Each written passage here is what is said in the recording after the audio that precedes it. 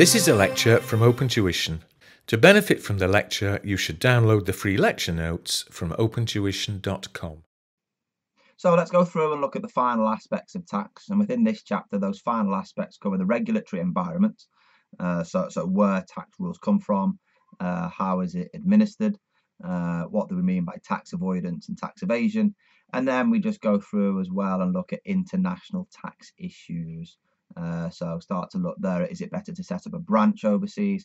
Is it better to set up a subsidiary overseas?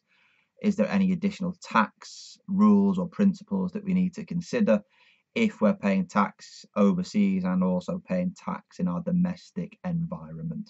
Okay, so quite a bit to go through. There's a small bit of computation at the end, but other than that, a lot of it is bookwork. Okay, so you just love the world of taxation. Okay, lots of rules, application of the rules, and then reading through the legislation, understanding the terminologies. Yes. So first of all, sources of tax rules, essentially, where do they go through and come from? Well, the majority of the rules come from your domestic legislation. Okay, so in the UK, our government has put together what's referred to as the Finance Act, and the Finance Act goes through and gets updated every single year. And that will include all the rules about what we've seen with regards to companies' income tax, the capital gains that companies make, and also going through as well and looking at updates to, if you like, the tax on your own employment, so the income that you generate there as well. Okay, so the main source of tax rules is from your government. However, the tax authorities there develop a code of practice, don't they? And that will then therefore mean that they need to issue guidelines and interpretations which help clarify some of the rules, particularly when things get updated. You know, businesses progress, businesses develop, so therefore the tax rules need to develop on an annual basis to match with how the businesses are developing and ensure that the correct amount of tax is applied and that the correct amount of tax is collected. But as things change from a tax perspective, guidelines and interpretations are required to ensure that no mistakes are made. Okay, so that also is a source of tax rules. Also, as well, supranational bodies. Wow, not supra. Supranational bodies. So the UK at this moment is a member of the EU. How that transpires, only time will tell. By the time you watch this video, the decision will have been made. But whatever happens at this moment in time, as I talk, the UK is a member of the EU. Okay, and again, the EU will also be a source of tax rules, and they have quite a lot of say, if you like, to do with VAT. So that VAT is consistent across all EU member states, because if it is, it makes your tax rules on VAT, sales tax, much more simple and easy to administer, doesn't it? Okay. Likewise as well, international tax treaties. So maybe if the UK votes to leave the EU, then that will then become an international tax treaty that we may decide to adopt.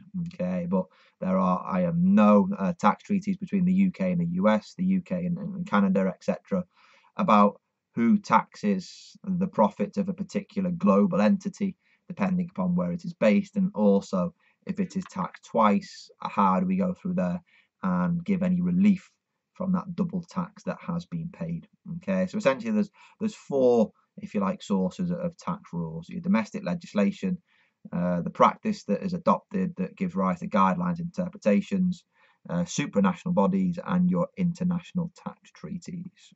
Okay. Next bit, I don't want to spend too long upon it. It will send you to sleep.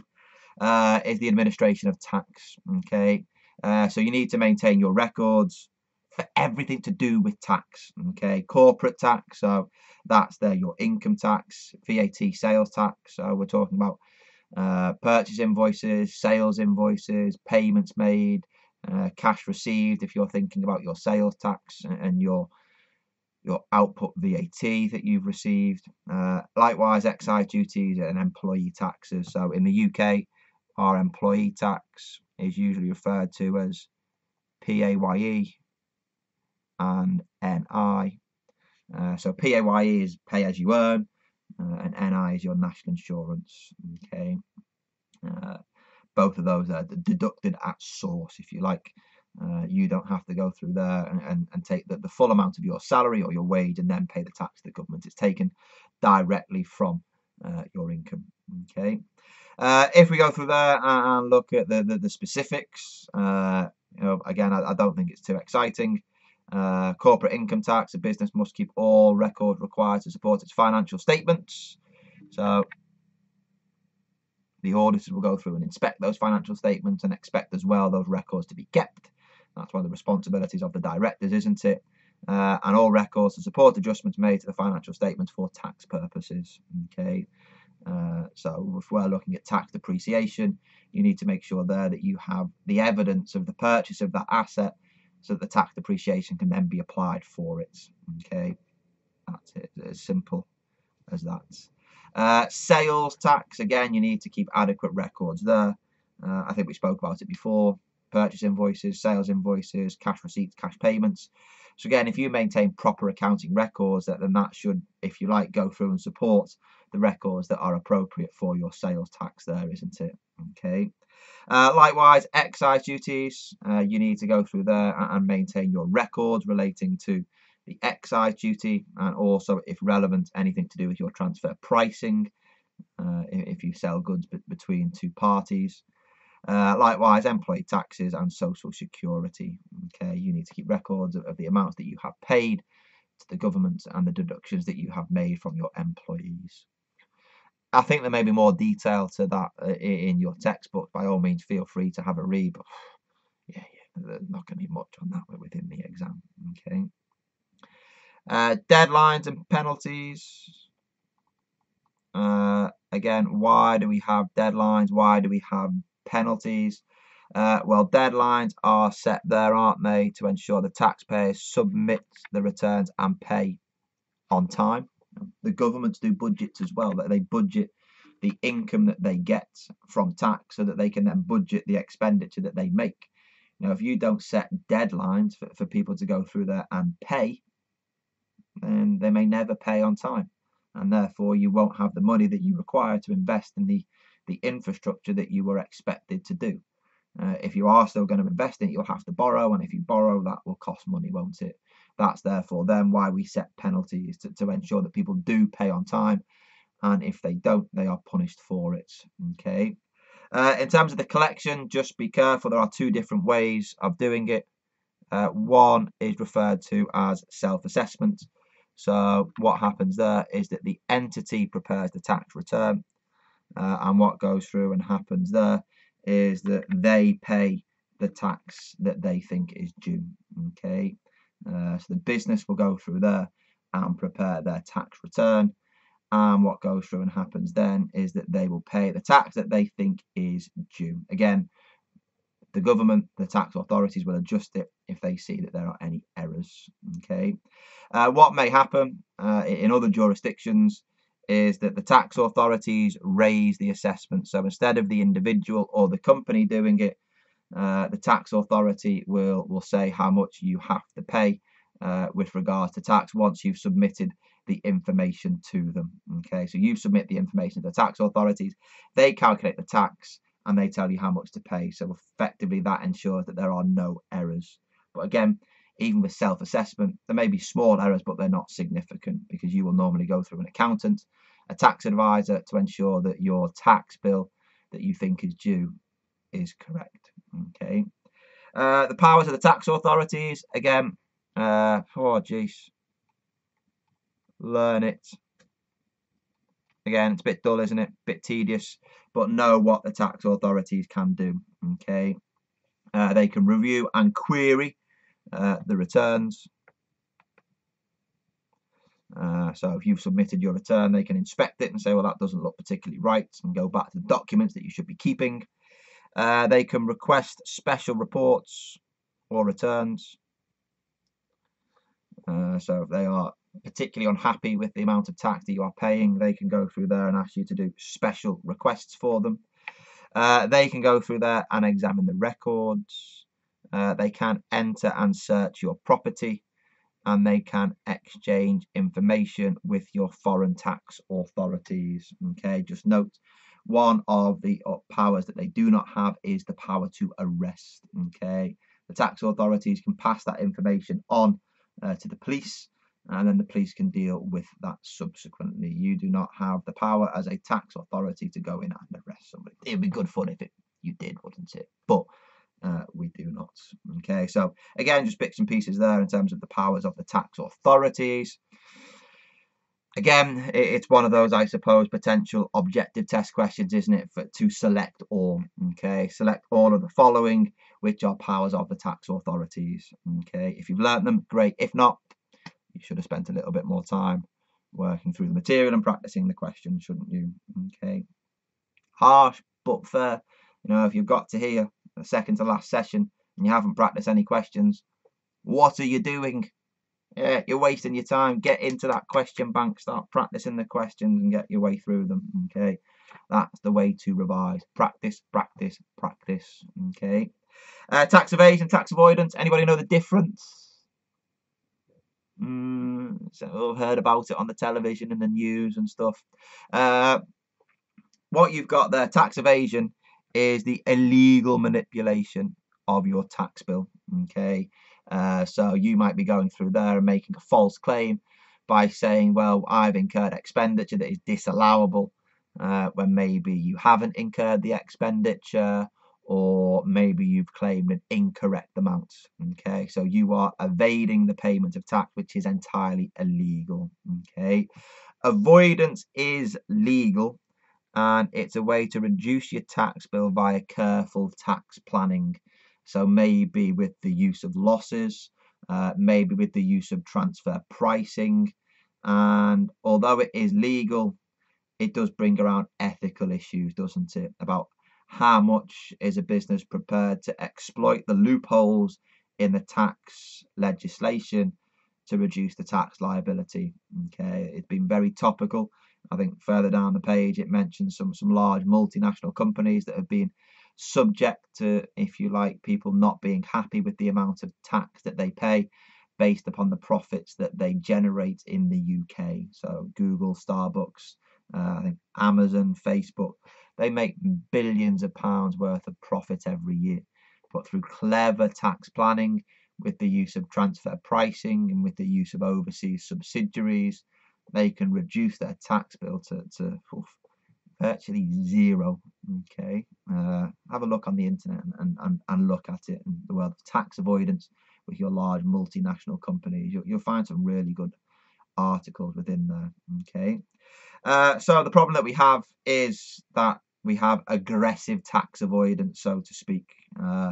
You know, these large multinational companies go to extreme lengths to exploit the loopholes. Okay, employ really high-powered technical tax advisors to help them reduce that tax liability, and that causes problems for the government, not just from a viewpoint of ethics, but also from a funding point of view from the government.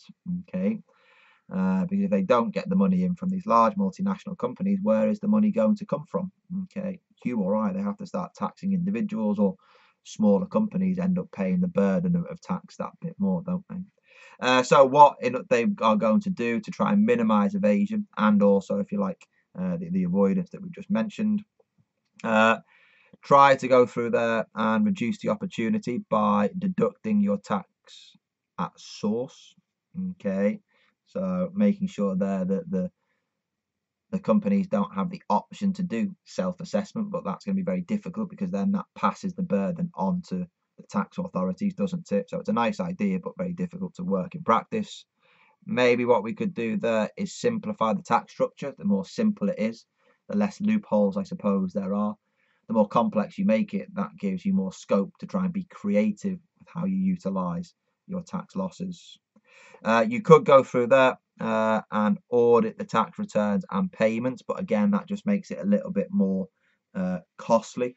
But at least if the submission of your return and you know it's going to be audited, that might then prevent you either putting in illegal claims and evading tax, or trying to manipulate your tax liability through tax planning and avoidance. What you could go through and do there is you could regularly review the penalty structure. If you think people are being too aggressive or there's too much illegal manipulation going on, maybe increase the fines to prevent people from doing it. But again, that could then be costly if you have disagreement with the company over their tax avoidance planning scheme. Okay, again, we don't want to go through there and go through the court process, have to pay that money, and then ultimately what happens if we lose? Okay, that could cause you quite a lot of discern in the future, couldn't it, when all the other companies now follow what that original company has done, because it is now being determined in a court of law there's nothing wrong with it.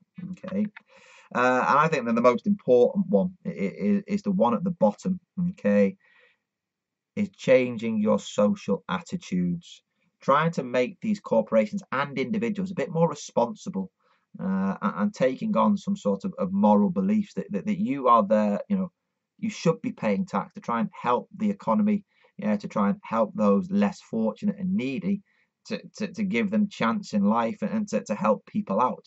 Okay, by reducing your tax bill, okay, it might be legal and it's going to save you money, but you're saving money to do what? Buy yourself a new Ferrari. Okay, buy yourself another luxury yacht.